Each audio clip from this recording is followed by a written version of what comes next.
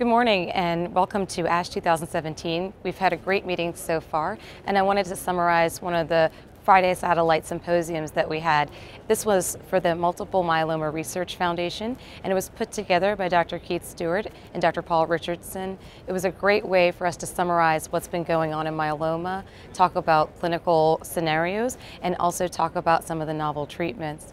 My part focused particularly on newly diagnosed myeloma and how we approach a patient. We started off with a case scenario, and we talked to the audience to see how they would treat the patient. What we discussed was that there have been a lot of studies to help us further define how to treat newly diagnosed myeloma patients. Sometimes it can be confusing with all of the drugs available, but we know from randomized clinical trials that there are good combinations that can help us get good overall response rates. One of the things we discussed was a triple versus double combination. If your patient is able to tolerate it, then we know that 3 drugs are better than 2. We talked about the various drug combinations that you can use, including Velcade, Revlimid, and dexamethasone, or maybe Velcade, Cytoxan, and dexamethasone.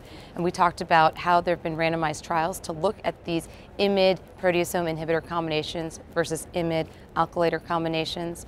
Although there are some differences and some similarities, it seems that the VRD combination has a deeper response rate. And although many people choose to use that in America, you have to consider whether Revlimid is available or not. In addition, you have to decide, can your patient tolerate that? In the case that we presented, the patient had had a creatinine of 3.5, and the physician chose to go instead with Cy/Bor-D or Velcade, Cytoxan, and dexamethasone. So we talked about the various aspects of that. In addition, we talked about the use of transplant and how you have to talk about if you're transplant eligible or not with your patient up front. We talked about the randomized trials that looked at transplant and how the American trial had shown that a single transplant, not necessarily a tandem or consolidation, was just as good as the others in the setting of maintenance therapy. We did discuss maintenance therapy as well and how that improves survival, both progression-free survival and overall survival. And we also talked about new data that's coming out at this meeting that might show that tandem transplant may actually be better. And I think that the conflicting results mean that we have to wait for longer survival time to figure out exactly how to counsel our patients.